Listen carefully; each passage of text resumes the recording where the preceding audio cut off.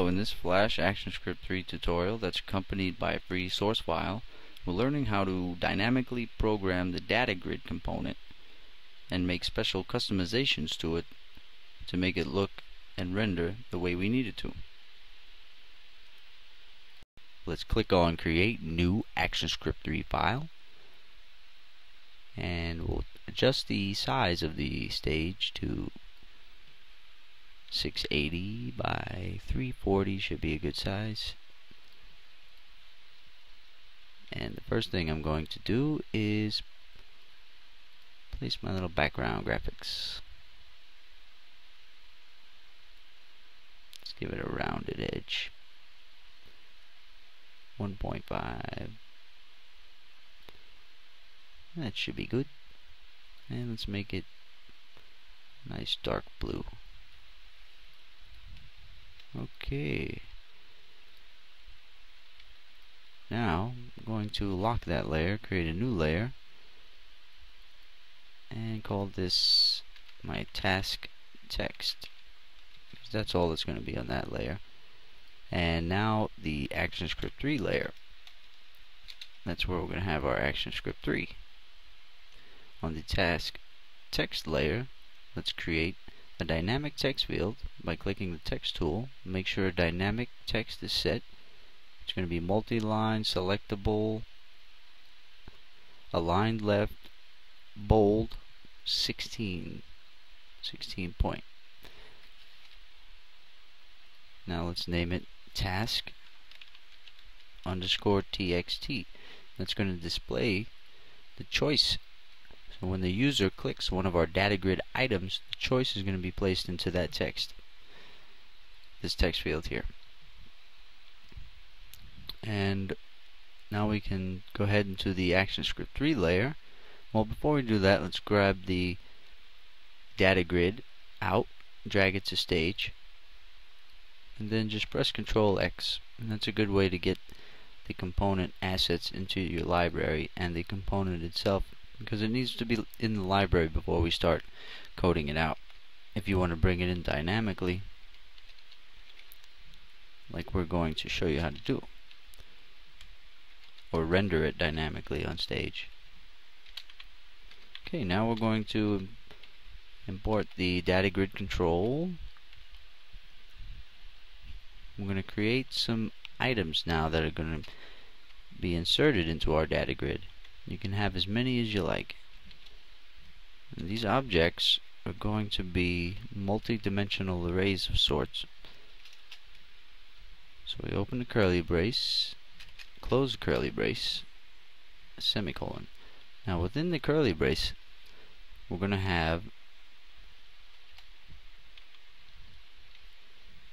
each will have title. Each item in the multi-dimensional array will have title and value, and you'll be able to access those, or the DataGrid accesses those rather. So let's say the first one is June 26th, which is today. Oops. June 26th, 2009. That's a string. We close that off. It's already closed off. Now we place a comma and the next item. It can be a lot like this item. So let's just grab all of that. Actually, let's just type it out. This one would be time, would be the title of that one, or the key. And that's going to be a string of, let's say, 5:30 p.m. Now we put another comma, and the last column that's going to be in our DataGrid, furthest to the right, will be the task. And that will be a string of whatever the task is. I'm going to say meet Kayla downtown for dinner. Okay, so that is how you assemble each item that goes into each row of your DataGrid. And each one of these, the date, the time, and the task, is going to be a column in your data grid. So now we're going to create 2 more of those, just for the example. Keep it nice and short. You can have as many as you like. Let's just change this to object 2, object 3. Change the date to 27. This can be like my schedule of events, what I'm going to be doing, just my calendar, you know. A data grid is great for that. Let's make this one an AM time, maybe 8:30 AM. And this one can be 2 PM. And this task, we'll just change up these items and then we'll get going. Okay, now we have 3 items that are going to be placed into the data grid for us. Now we're going to claim a text format, so we'll just call it my text format. And this is going to be text format equals new text format.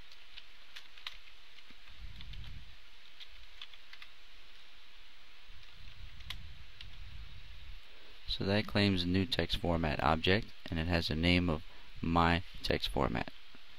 Now we can give it the properties we want. So we just say my text format dot whatever property, whatever value, dot font. Let's make the font Comic Sans.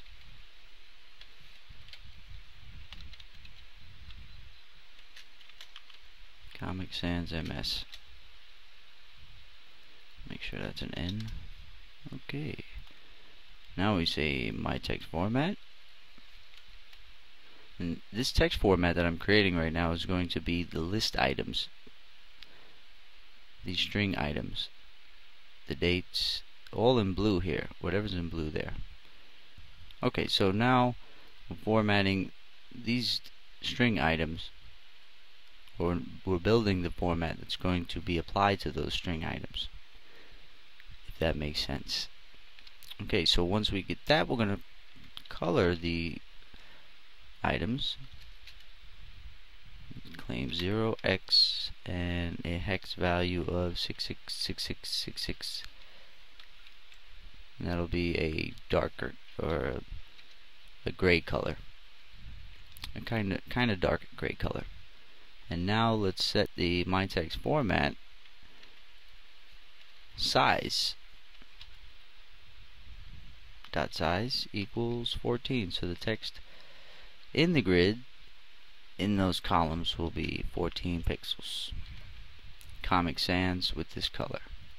Okie dokie. And that's it for that. Now all we have to do is create the data grid object. So we say var data grid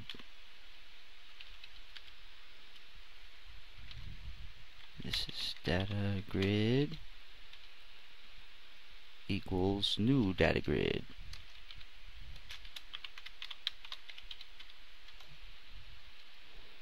And now what we're going to do is claim a list of properties that we're going to place on the data grid, this dynamic data grid that we're creating, and I'm just going to paste them in and explain each one line by line so we don't waste too much time watching me type out. Okay, we've got all the properties and values that we want to place on our data grid set in place here, and I'll explain them line by line. This line, the move property, places the dynamic data grid at certain location coordinates on stage, 20x, 50y. The width attribute sets the width of the data grid. The height sets the height. The row height sets the row height that each of these items will have. Each item will have a row height of 35. And I'll show you how to tweak out the sizes and what happens and how scrollers automatically appear and all that stuff in a second. And then we claim the columns, date, time, and task, and it picks those up using these item arrays when the DataGrid items get sent in, and I'll talk about that in a second. So here we claim the columns that we want, and here we can access the columns indexes to claim the width for certain columns. So the first column that holds the date will be 120 wide. Second column that holds the width, that holds the time, will be 70 pixels wide. And then the last column will just be the rest of the grid till we reach 480 pixels, because the whole grid is 480 wide. And we claim resizable columns true. That way the user can take their mouse and reposition where the grid is, where each column ends and starts. And then you can set that to false if you don't want to allow them to be able to slide the grid columns. And then we set render style, which uses our myText format here and applies it to those items, each item in the list in the data grid. Each one of these items will have this myText format applied to it, and the data grid gets items added to it here. Finally, all three of these object items that are makes like a multi-dimensional array that gets fed into the data grid. And so once we have all of that, then we can just add child, and this will effectively place your dynamic data grid on stage right when you claim this line here or execute this line. Now the last thing we want to do is create a change event handler for when somebody clicks one of the items inside of our data grid, because data grid items are made clickable. Okay, so that's the last little thing we'll program here, and then we'll see what we have.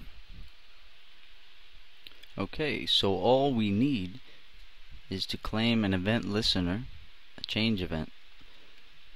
It's going to be on the data grid. So let's grab the data grid's instance name here, DataGrid .add event listener, and it's going to be event .change, all caps, and let's give it a function that's going to fire off on that change event. Let's name it grid item click. Sounds like a good name to me. Let's go down a few lines, and now let's write that function in. Let's claim function grid item click. This is going to be event colon event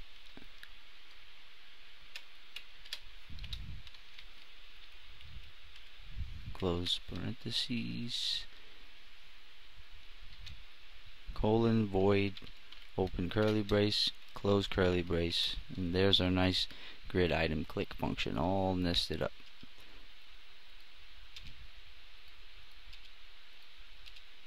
Okie doke.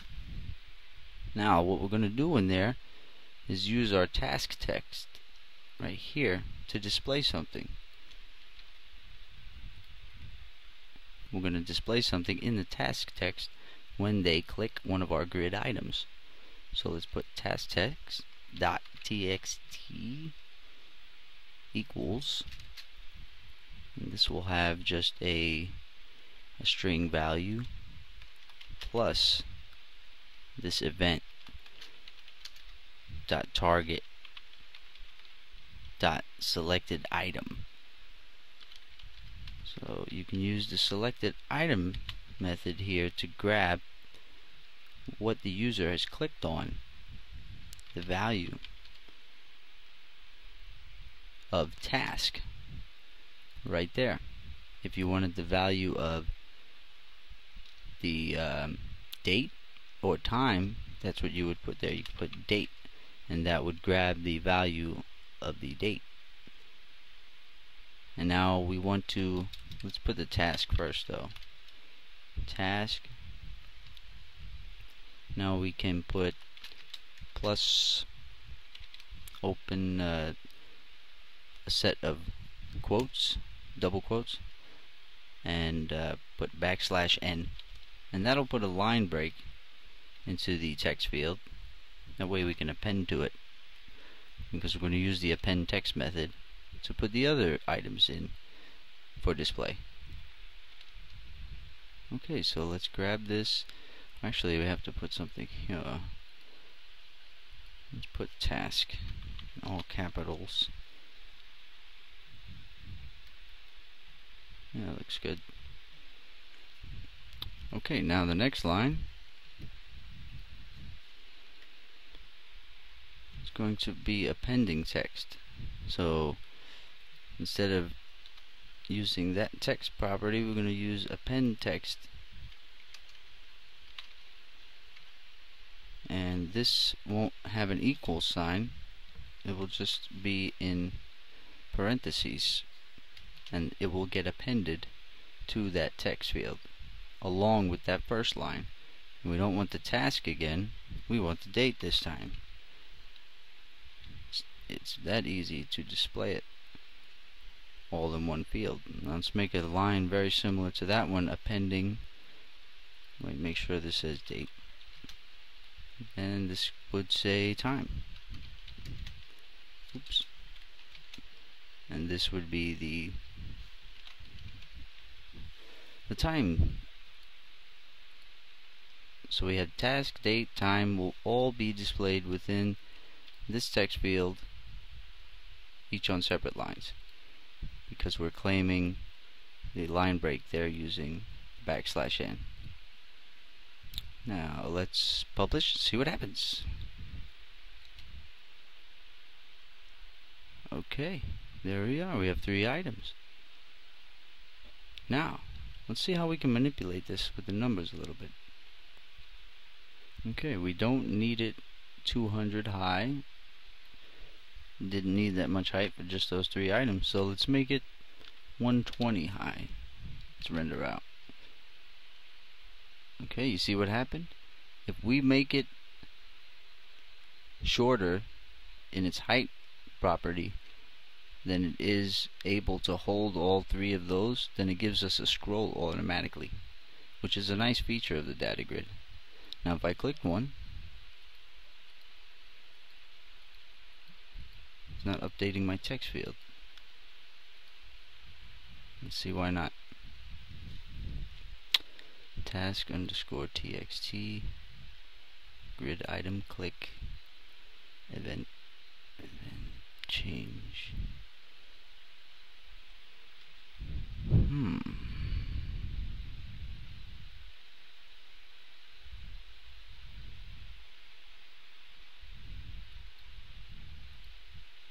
Oh, the text is blue.